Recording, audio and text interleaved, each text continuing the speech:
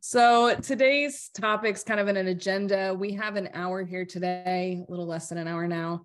We're going to start off kind of talking about what this area of research, when we talk about entrepreneurial action and religion, what does that mean? What are the boundaries of that?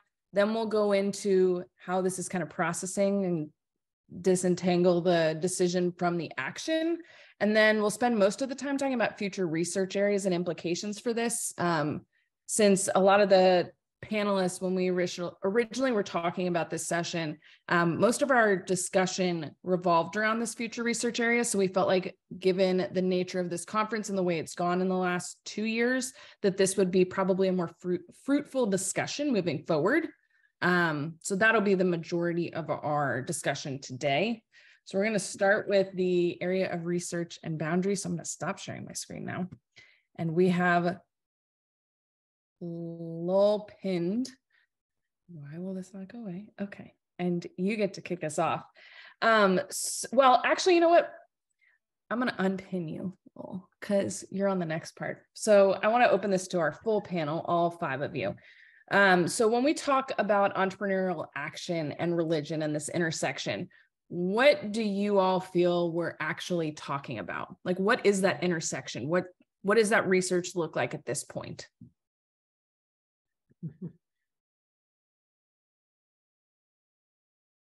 Any of my panelists? Cricket.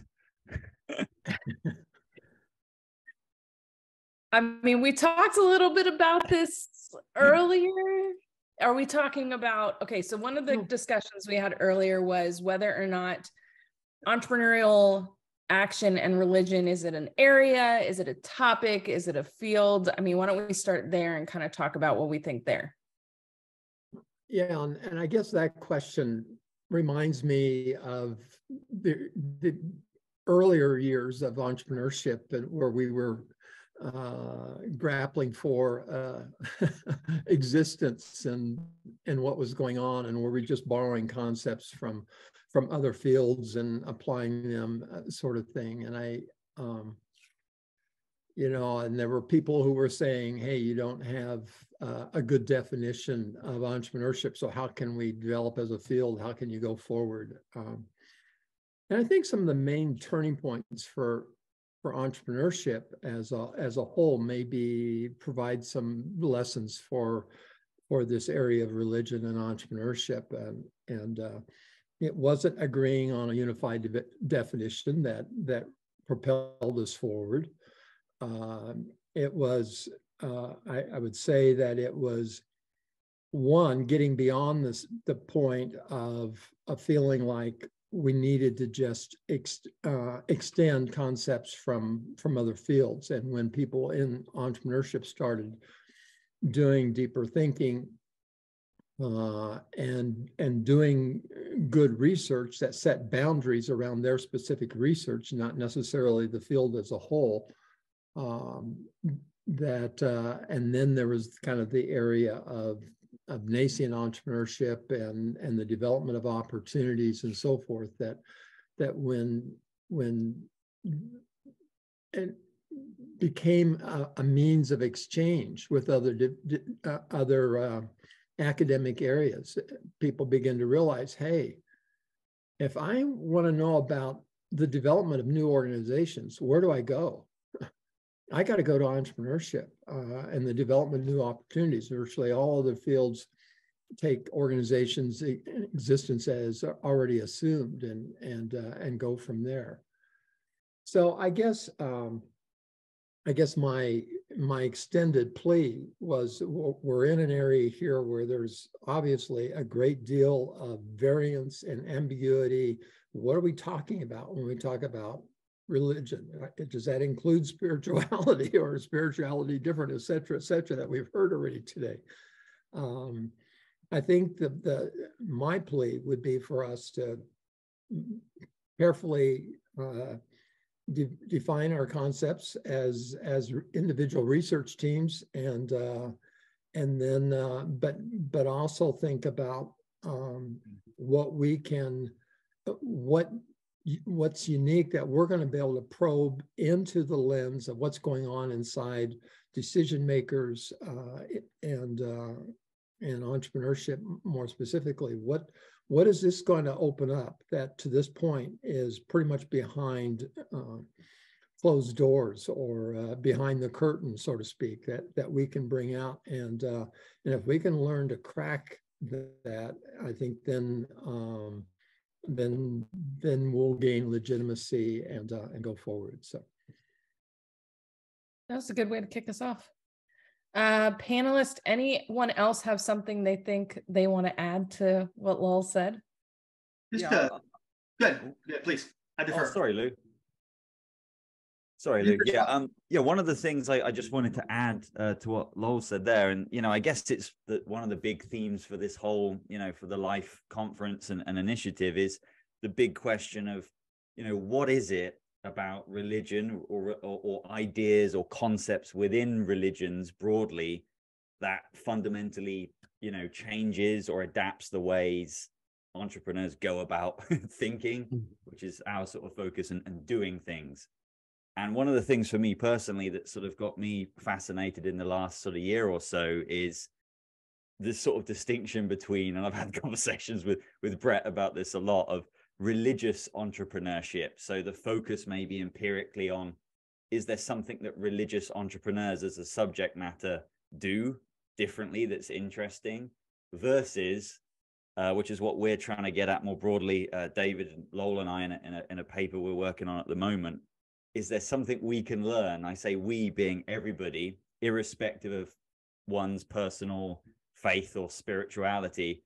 Is there something we can draw from sort of religious ideas that helps us understand, in our case, how entrepreneurs navigate the process, the rough and tumble of starting a new company? So, I'll talk a little bit later about uncertainty in particular. But yeah, in my mind, at least, there's two sort of camps here. There's the phenomena of religious entrepreneurs, and then there's more abstractly, are there ideas from particular religions or denominations within religions that is interesting more broadly, could be practically useful for entrepreneurs to think, there's an idea within Christianity maybe that helps me grapple with the uncertainty about certain things, or maybe there's an idea within Islam or Judaism, etc. So yeah, just wanted to share that. Get us talking. That's a good point. Bill, do you have your hand raised? Yeah, I'll lower it now. I'm gonna put some in the chat box, and then I'll actually put the article in as well. So I want to make a plug for this article. My avocation, kind of, as an amateur in entrepreneurship, is really the love of looking at what entrepreneurs do and whether that makes any difference or not. And so I've been involved now for about 10 years with the Entrepreneurship as Practice group, which is primarily out of Europe, that's looking at the specifics in particular situations of how entrepreneurs act in certain ways to get things done. And so with a working group out of the Netherlands, basically the first two people were doctoral students with Domenico D'Antoni, and I've been working with Domenico now for about 5 years. They had a big project in Africa where they were looking at African entrepreneurs and navigating how things occurred in their situation as they tried to make things happen.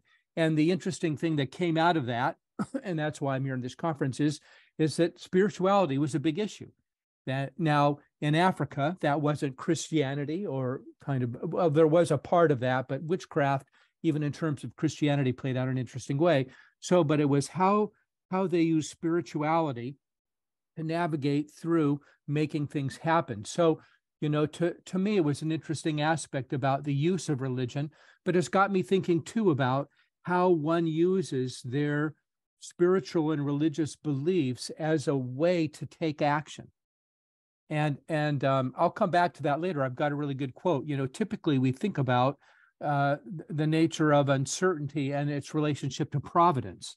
And if we think of providence as kind of a spiritual or religious aspect that helps us move forward, we're kind of navigating in that role of how that works. Now, some Catholics like go to a mass and light candles as a way to navigate their own struggles with how they're going to get things done. But certainly we found this situation in Africa as, you needed to use witchcraft if you wanted to make sure that you were going to be successful. I'll put the article in the chat box too. So that's my little point. Thanks for sharing that. And we'll come back to that too later when Bill is talking about future research areas.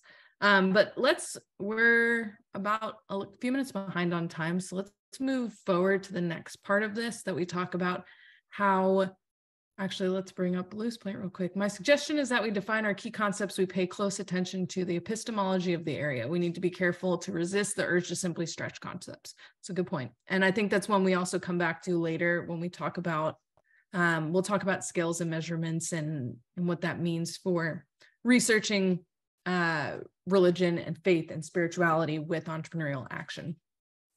So we're going to kick it over to Lowell again to talk a little bit about how religion affects the decision. So pre-action decision-making. Lowell, why do you think we need to understand religion's influence on decision before understanding the impact it has on action? You are muted too, by the way. Thank you. One of the things that challenges me anyway in listening to our discussions across the conference and in general in the area is I just think we have to really buckle down and start being able to set some boundaries, define some areas, mark some territory, so to speak. So does religion affect entrepreneurial decision making? I can part of me wants to respond, yeah, of course it does. How can it not if it is a factor? But another part of me says, yeah, wait, hold the phone here a little here. It depends. I think we, probably all of us in the room here have seen such wide variance in expressions of faith and religion and in the field of entrepreneurship. And, it goes all the way from people, yeah, this is what I grew up with, and I'm extending basically what I grew up with, to yeah, I attend services once a week, and I make some great contact with some other entrepreneurs, budding entrepreneurs there, and build my network there, to others who are much more serious about it. And it's, in my own mind, I kind of in my mind have this pyramid model with 3 tiers. That the first tier, the bottom tier, is really minimal. How can I say, impact or minimal personal influence. Maybe it's an extension of what they've grown up with. Maybe it's, yeah, this is a cultural thing or a family thing that we go to services and are involved in. Yeah, I want to be a good person, sort of thing. And at some point, though, I find I go to the second tier, and that people who take on can I say, a growing seriousness about their faith, want to say, wait a minute, this dichotomy, the basic level is often largely dichotomous. Here's my faith area, here's my work area, here's my entrepreneurship. I think the second area, and ultimately, as people grow, that invariably they want to say, wait a minute, if this is really real, this needs to go, my faith needs to go beyond collective services. And so maybe I need to work at, I really need to be more ethical in my decision making in starting my venture. I really do want to treat people well, my employees or prospective customers or whoever. I really want to do that because it's the right thing to do. And then I think there's the crown of the pyramid, so to speak, where I'll import the word wholeness that Ken talked about earlier today. Where it becomes much more seamless, the distinction between faith and what's going on in the workplace, and that I think for some significant group of the 80% of our world who claim religion, that it becomes very, very important for them, or maybe not just important for them, impactful for them. It's a natural outgrowth of who they are as individuals, that to conduct the business in a way that's consistent with their faith, and their work actually feeds their faith. That if I mean, for entrepreneurship to go forward, for developing a venture or whatever, learning is obvious. I think we would all agree learning is a critical part of that, and I think from that extends into the faith area for people who are practicing and are going forward. The entrepreneurial venture is pushing them forward to learn new things. It invariably overlaps with the spiritual. So that's kind of my foundational thinking at this point about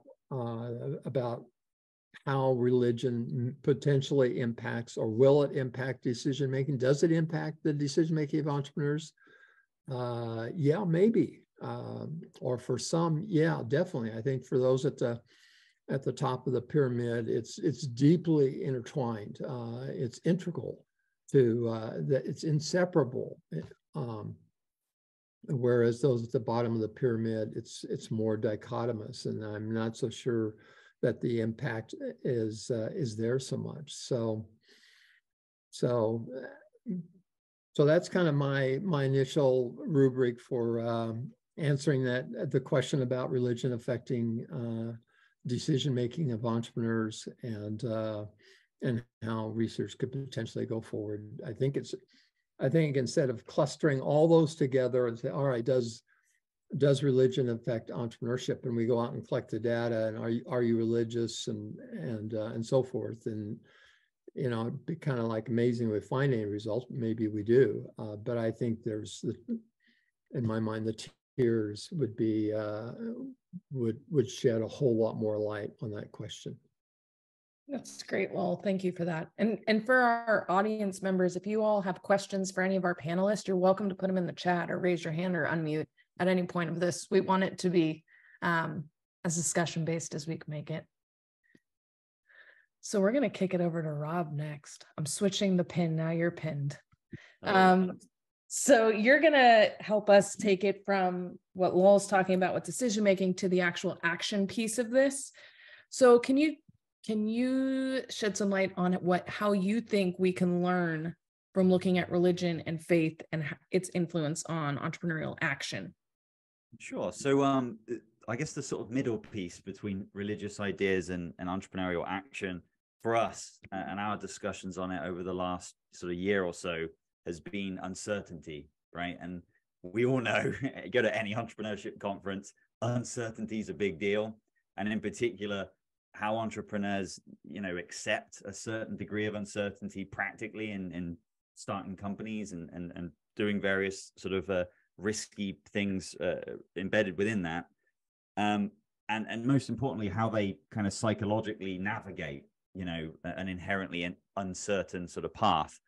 So I guess, our thinking has been implicit within a lot of the discussion on that uncertainty and risk as well, is it sort of this probabilistic kind of assumption that underpins that, right? And I don't know whether it's sort of the trajectory of how our field evolved from sort of strategy and then economics underpinning that, but there's this sort of these ideas underpinning this, that anything that's based on religion or spirituality is sort of over here somewhere. And we sort of talked about how this sort of false dichotomy between science and religion and how it's sort of presented more broadly in our sort of intellectual discussions generally, kind of frames our thinking on how entrepreneurs navigate risk and uncertainty, right? So our big thing it has been trying to understand when we break up uncertainty into its different components. So we sort of discussed and sort of extended a Bradley and Drechsler's paper on modal uncertainty. So uncertainty about what is possible or what could be the case. Empirical uncertainty. So uncertainty about what is the case, or has it been, or would it be the case. And then normative uncertainty, which they define as what is desirable or what should be the case. So there's sort of a value judgment element there.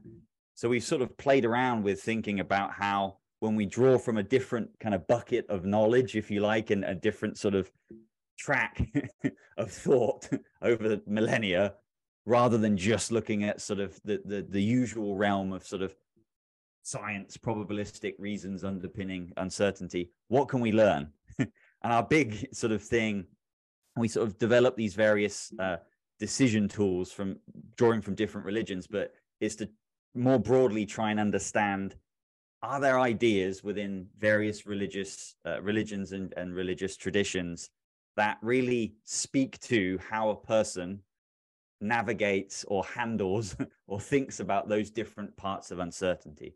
And the short answer is yes, we think they do. And we think as a result, irrespective of whether you detest religion and you don't want to be anywhere, involved with religious entrepreneurship or religion and entrepreneurship, we think that we're trying to introduce a sort of a new lens on or integrate a new stream of literature that's sort of unorthodox, that we don't think fits together, which is religious ideas and how entrepreneurs navigate uncertainty. Anyway, I've been waffling. I tend to do that when it's silent. So I appreciate thoughts, questions, and a discussion. Thank you.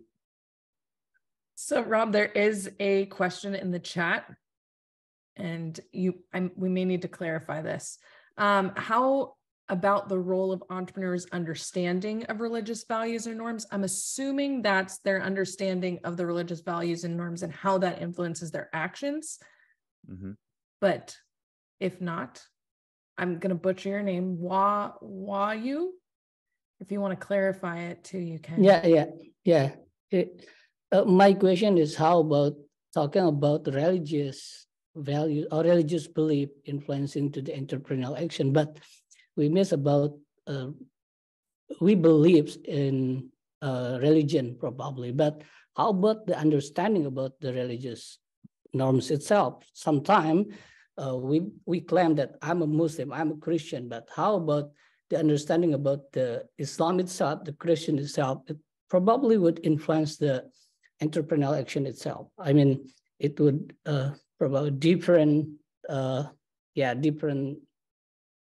view of different result to the influence of the religious belief. People, entrepreneurs who have good religious understanding, believe in religions, it would influence the entrepreneurial action itself or influence the entrepreneurial decision. My question is the understanding of the religious values or norms itself. Thank you. Ooh, that's a tough one. Thanks for the comments. I appreciate it. So you're asking, people's knowledge, an entrepreneur's knowledge of their own religious kind of framework and theology, I guess, and how that.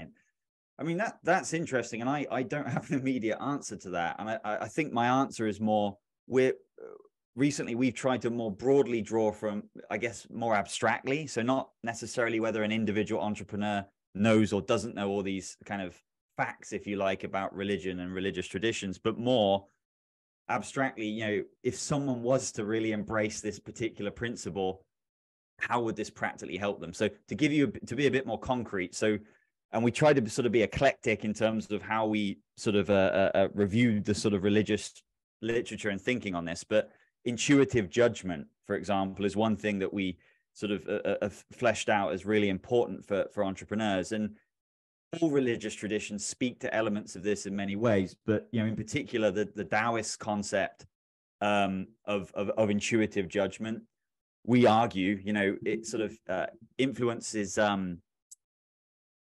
this ability to handle paradoxes, for example, right? So in the face of just people constantly putting down your ideas, which we can relate to as academics as well, by the way, you have to have, there's that sort of gut instinct of being comfortable handling these sort of paradoxes and sort of trusting your gut and being able to overcome that element of uncertainty. And redemptive choice, ideas of redemption and how that influences ethical uncertainty as well, may be relevant to sort of previous discussion on social entrepreneurship, perhaps. So yeah, I guess I don't have an immediate answer to specific entrepreneurs. Do they need to know, if you like, the content of the religion, but more if you were to embrace and really study a particular concept within one religion, how does that influence uncertainty? I thought that was a really good answer for being put on the spot, Rob. Riffing. I enjoy this. Appreciate it.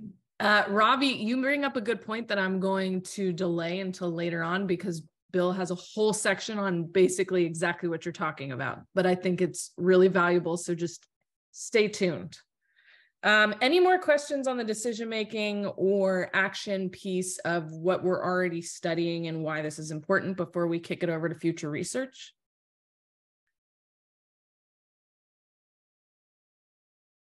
Okay, then we're going to kick it to Lou. Now you're pinned, Lou. I think the pinning part of this might be the most fun part of this whole panel for me. Just get to move you guys around. Going back to your sorority days. Well, I wasn't in a sorority, but that's okay. This is my chance to live that part of my life I never did. So we're going to talk about future research areas. And for Lou, we're going to focus yours on groups and how you think religion affects different groups and their actions differently. Okay, thank you. My participation in this came about as a somewhat accidental data gathering experience that happened that we're in right now. And we're doing a deep study on the Black-owned business ecosystem in Alabama that's being funded by one of our agencies. And as part of that, one of the companies we were using to gather the data without our asking gathered religiosity data.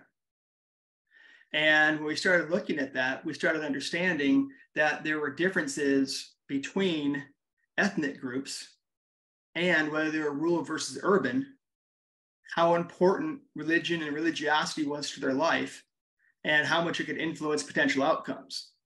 Now, just for fun, I'll tell you also that the data we were gathering, we were using the GEM methodology.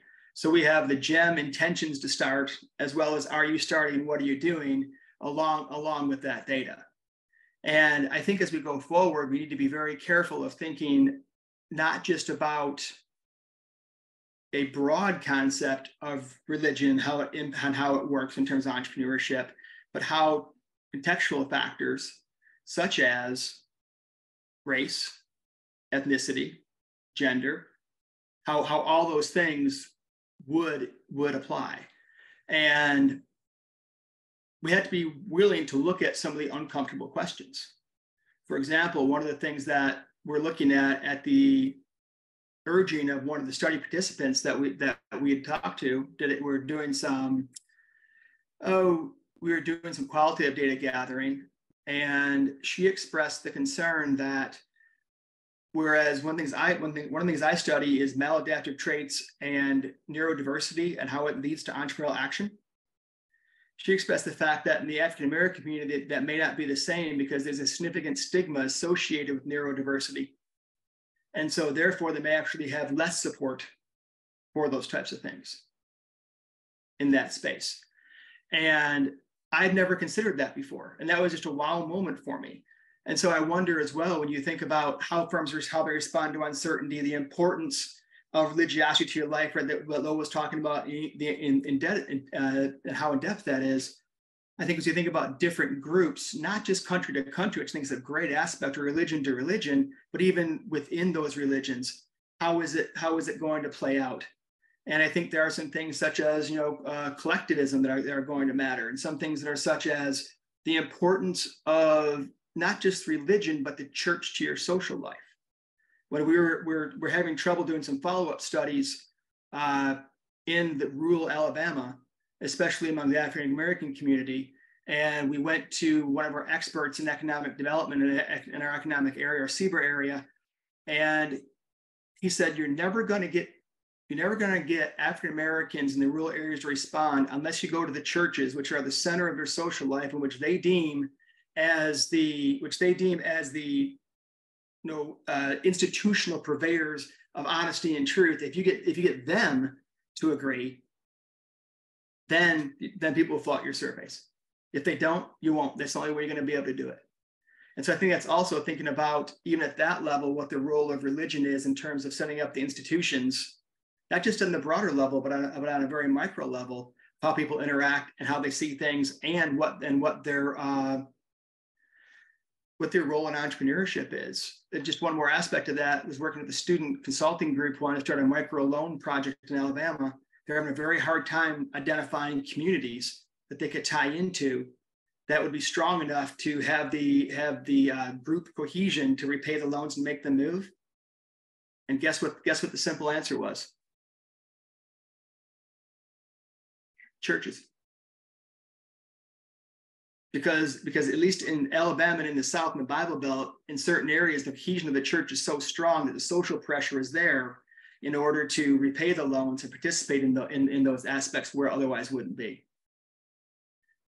And so as we think about the different groups and we think about comparing them, I think we need to ask questions about gender and about race and about morality and those types of issues. And I think we can lean heavily on things that have been done in sociology in some of those spaces to bring in meaningful literature in those areas. I've been learning about the enclave effects and this idea of there's a stronger enclave effect in the area, especially if that enclave is centered around a church, then you're much more likely to have a more pronounced effect of the church, not just religion, but the church on individuals' lives.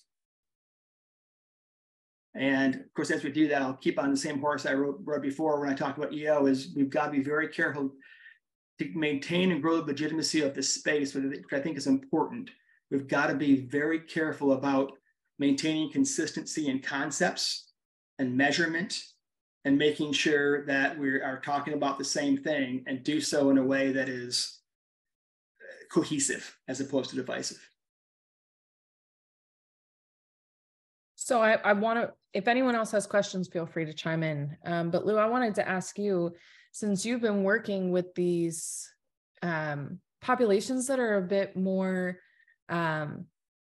sensitive, and you're also talking about sensitive topics like religion, do you have any advice for those of us who may want to collect data in these populations on how to basically ensure that our engagement with them is one that's not making them more marginalized or feel more marginalized? That's a great question, and I've learned so much. The first thing I've had to learn is going in humble is the most important thing. And you go in humble, understanding that you're not there to give them the answers. You're there to learn and ask the questions that they care about.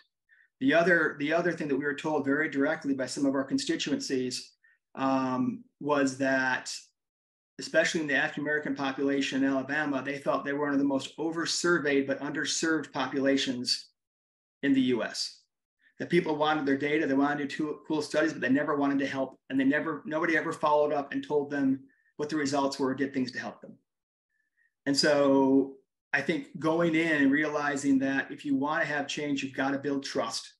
And then once you build the trust, only through building the trust can you then actually get access to the data. And then realize as well, and these are not my words, the words of somebody else. I was told that to gather some of the data we wanted to gather, especially qualitatively, that no matter what, if I walked into certain areas, people would not share things with me. I'm telling you, unless they'd taken a long time to get to know me. So any surveys I did or any qualitative data I did would truly be superficial, and they would not open their eyes to me, open their hearts or information to me. So you have to realize that as well, that sometimes you can't be the right person to gather the data, and you can't be the right person to do that. And you truly have to realize that while you can appreciate somebody's journey, you may never, ever be able to walk in their shoes. And to think you can do that is just arrogant. And that will quickly get you locked out of those populations. That's great. Great advice. Thank you for sharing that. Okay. If anyone else has questions for Lou, you're welcome to put them in the chat. We can always come back to them, but I'm going to switch it over to David, which my pinning abilities are getting a little skewed because I can't find him. Okay, I found you. So we're going to talk a little bit about, for future research, about scale and measurement of some of these concepts we're talking about. And my question for you is, do you think the current tools and measurements and scales we have are enough, or do you think that they're limiting our understanding of action in entrepreneurial religion research?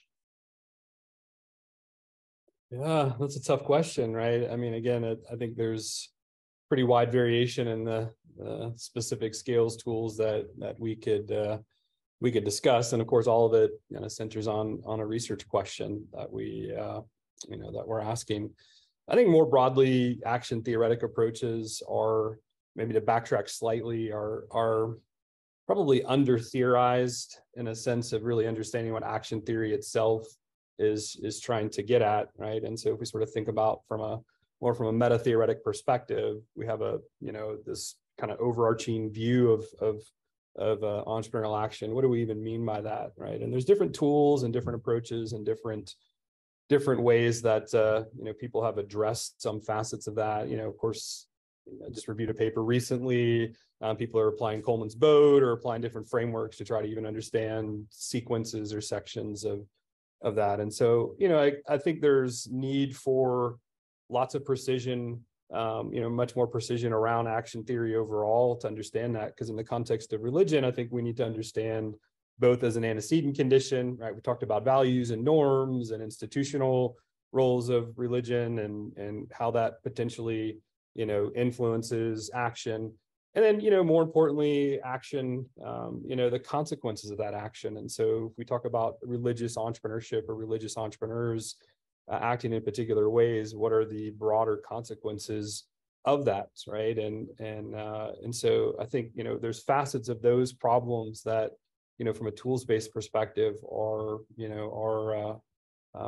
still a bit challenging for us overall before we even kind of get into those particular questions, about scales or measurement strategies. I think, specific to beliefs, let me focus on that particular one. There's a lot of work now that's starting to look at experimentation strategies in entrepreneurship. And so if you guys, there's the Zellweger and Zanger paper, a great paper on scientific entrepreneurship, talks about Bayesian rationality and lays out the importance of beliefs. What do we mean by beliefs? How would we go about measuring that? And, what are the particular ways that we would understand, how someone's subjective preferences or beliefs about the future shape their behavior? So I think there's a lot of room to shape, and develop some additional work on that, right? As from a construct perspective, but even more importantly, to measure that. Rob talked about some of our research, and we think about non-probabilistic tools, and the broader body of research on that talks about non-probabilistic tools and as this sort of truth preserving function, right? So they're decision tools that may not rely on probability theory or statistical analysis, but they're still supposed to preserve truth, right? And so we should be able to measure potential positive consequences of that. But to do that, we've got to be able to understand what beliefs really mean. And I really like Alex and Jess' work on imaginativeness, and the scales that were developed there. And I think there's room for kind of, correlate approaches that would take that as an analog and say, okay, now let's really try to understand what we mean by beliefs, these views, expectations of the future, some knowledge that people have. So I think, again, I see it as more, not to be critical of specific tools, but I do think that there's a need for a lot more precision, to be able to get to that, because, we infer action a lot, right? We look at, maybe, some antecedent condition, and we look at, assuming there's some action process sequence that produced or is in response to that, and we can measure some kind of consequences of that. We're inferring an awful lot of things that are, actually happening underneath that. And, I think there's plenty of room for more precision, on that. So beliefs is one in particular, I think is really important for us to do that. Quantifying, getting down to understanding. And of course, I'm a, huge advocate of mixed methodologies. And I think, triangulating that with multiple different approaches, different tools to help us unpack research questions that, beliefs are an important part of, I think is essential as we go forward. So again, if anyone has questions, feel free to hop in. In the meantime, David, do you think that there are any sort of biases that our current measures include, like social desirability, social influence, locus of control, that we need to account for more moving forward to ensure that our measures that we are currently already using don't have these biases reflected in our results and our findings so far? Yeah, it's a challenging question, I think, in particular in entrepreneurship, as it ties into religion. I think there's different views people have, about obviously, rational choice, rational thought versus religiously inspired belief and thinking. And, and I mean, implicitly, I think there's a lot of work that goes back and, you got your, Weber had his 4 categories, and the one that's been pretty much completely ignored is the traditional category. And to some degree, there's plenty of interpretation that looks at it in a pejorative light, that the other 3 were, more modern types of rationality. And you have a specific, traditional thinking, traditional logic, traditional views, as being problematic. And so as we develop, thinking and scales and ways to measure and research questions around that, if there's an implicit assumption that people make that religious values are somehow inherently problematic, they're built on superstition or, mystical reasoning, and somehow they're, not well suited to making quote unquote effective or good decisions. I think that can certainly show up in lots of different places. I think there are lots of measures that are really important, on a slightly different front to entrepreneurship, things like self-efficacy, building on theories of agency and agentic choice, agentic action that I think are important. But to your point about locus of control, or to some extent of beliefs even about agency, I know, some of the research that I've been reviewing and work that we're working on, I think we got to be clear, especially on the religious side, on this transcendence versus immanence problem, right? And so to me, religion provides a lot of variation to look at these differences, because there's different theories of agency that, different religious systems have developed.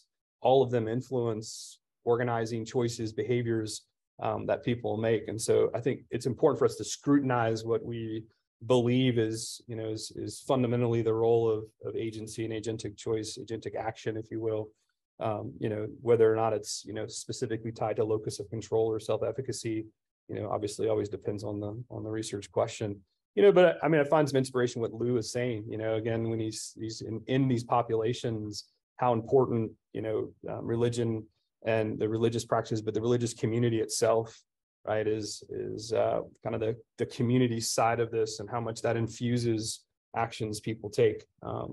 It's certainly understanding that, depending on whatever we're measuring, right, whatever a research question is, I think is critically important.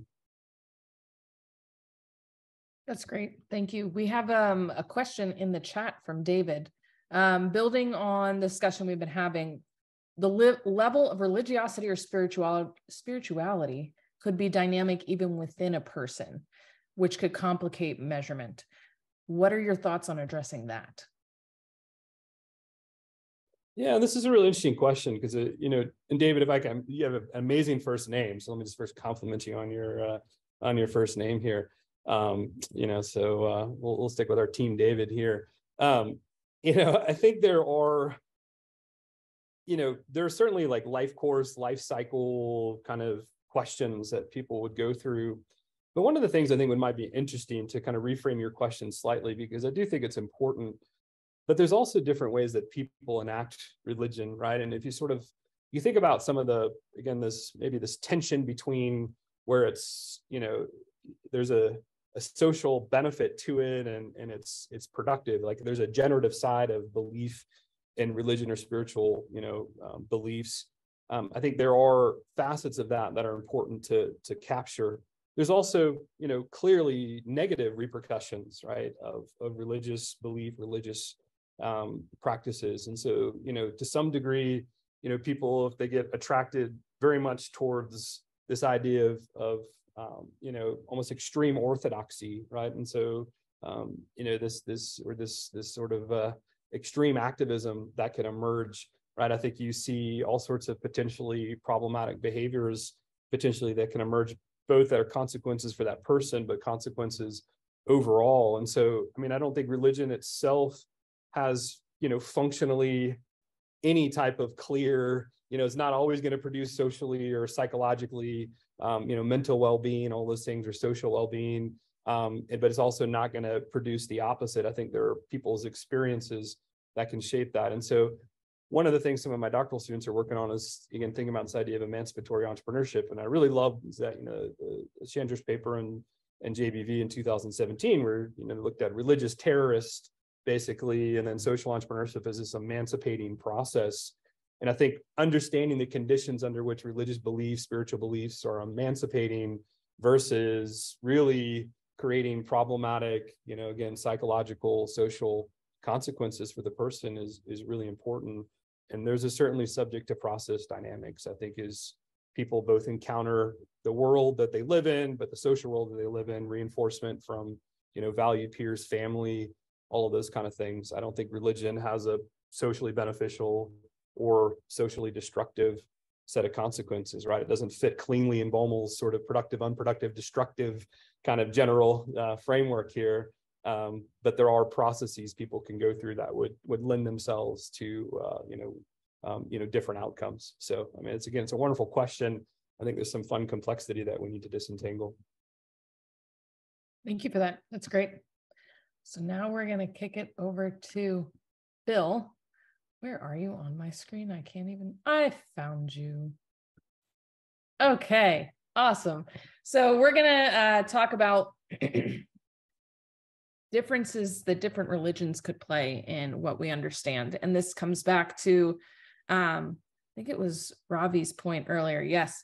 But do you think that the majority of our research, and even Brett was talking a little bit about this earlier with the SBE special issue, there's a huge focus on Christianity when we talk about faith, and there are how many other religions that have been largely ignored so far in our understanding.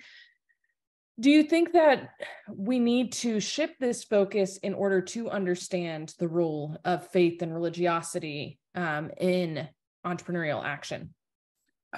I think this is a question broadly for a lot of different aspects of where entrepreneurship is going.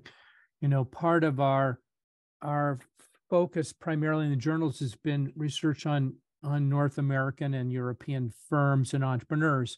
So we have spent less time looking at entrepreneurs in Asia, Latin America, and Africa. So I think that's a big challenge, because certainly Christianity is a kind of a majority population issue in North America, but it's not it's certainly not in Africa, and it's certainly not in Asia. So if we're more interested in what's happening around the world, then I think we need to consider that other religious perspectives are going to play a larger role in where things are going. So yeah, no, I want to add a few other things. So yeah, I think that's a big issue, that once we take a larger view and think about what's happening in the rest of the world, what's happening in the Middle East, then we need to realize we tend to have a North American bias about the nature of firms and entrepreneurs, and we have a bias about the nature of kind of religious practices. So when we get to other countries, it's simply not going to hold up. But I want to kind of talk about a couple of other things, because I know we're running out of time too about where we're going. And that's as this issue gets played out in the journals, I want everyone to recognize that as you submit journal articles that have a focus on religion and entrepreneurship, you need to help guide the editors and reviewers about where you're going and what your conversation's about. If I've had any problem in navigating this process in organization studies is every editor and reviewer has their own view about the nature of spirituality and where they want to go. And so, we spent a lot of time, basically 3 revisions on a dialogue about the nature of spirituality and how that related to entrepreneurship. So, there's a lot of literature on spirituality and religion in relationship to management and where that goes. So think about kind of what your literature stream is that's informing where you're going to take it and how you're going to use that to deal with your editors and reviewers. And also when you write to editors, I think you need to think about, here's kind of the perspectives I'm taking so that there's some fairness. As Lowell indicated at the beginning, certainly the challenge with entrepreneurship at the beginning of the field was lots of people had different views of what entrepreneurship was. And, you really had to, at the beginning, inform your reviewers and editors about your definition and where you were going. Once that got accepted, things were much easier to get published. So, and then one other thing too, in terms of action, my gold standard ideally is, and I think this was brought up by Lou and David as well, if you're in the field, the gold standard really is ethnography. If you can be an anthropologist, really live in the field with your participants, I think then you can really find out about the power of religion. The witchcraft study, the 2 doctoral students were in the field for 2 years. And that's how they really got to experience the nature of how witchcraft and really work through these entrepreneurs in terms of how they dealt with their situations. So it wasn't something where they could just go in and ask for a survey and get a bunch of data. It was living in the field for 2 years so they could really get an experience of how in the day-to-day spiritual practices really played out in these entrepreneurs' lives. So, that's ideal. But I can also say there's lots of survey data out there. The government actually collects a lot of information on some of these things that can be used longitudinally across time. So, and I know I'm running out of time for one other thing. I think the interesting thing that I'm seeing here is that religion becomes important when you simply ask the question. And my analogy to that is GEM research studies, which Lou talked about. GEM had never asked in the 20 years that they'd been doing it about the nature of family and were families important in entrepreneurial activity. Last year, we asked that question, are families important? And lo and behold, in over 80% of all startups, there's a family component. And I would say if you ask about religion and spirituality, you're going to get an answer that it's really important. And I think the surprise for most research is no one's asked it. So, I think that's an important aspect of the variable. And I think, Lou, you talked about the fact that once you talk about race, ethnicity, gender, socio and economic aspects, why not add religion to where you're going and to see where that plays out? And I think it will be important. And I'm going to leave you with one last thing. I'm going to put one more thing in the chat box. And that's, you could almost find spirituality and religion in many things if you begin to look for it. This is my favorite quote on entrepreneurship. I use it in all my classes. And the core of this piece is providence. Providence moves people forward. No matter what you do, that's a part of where our realities are. And you can see that visibly in almost all entrepreneurial action, but we don't necessarily pay attention to it. So sorry for the ramble. Thanks. I can see we're almost going to end. No, I thought that was great. And I like this quote. It was a great quote to add. Before we close out, since Amanda's saying we have 5 minutes left, does anyone have any more questions for our panelists that you'd like to talk about? Ravi, you can see where we brought up kind of what you were talking about with the Islamic and Sharia law on loans and dividends. And it's the same for when we were talking as a group with the panel.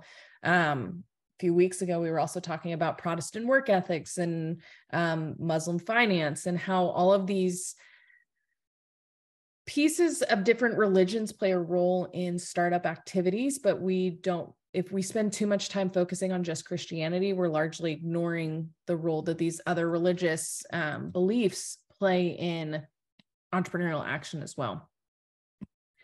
So any other questions, comments that we want to discuss before we have to leave the room? I'll add one other piece to that.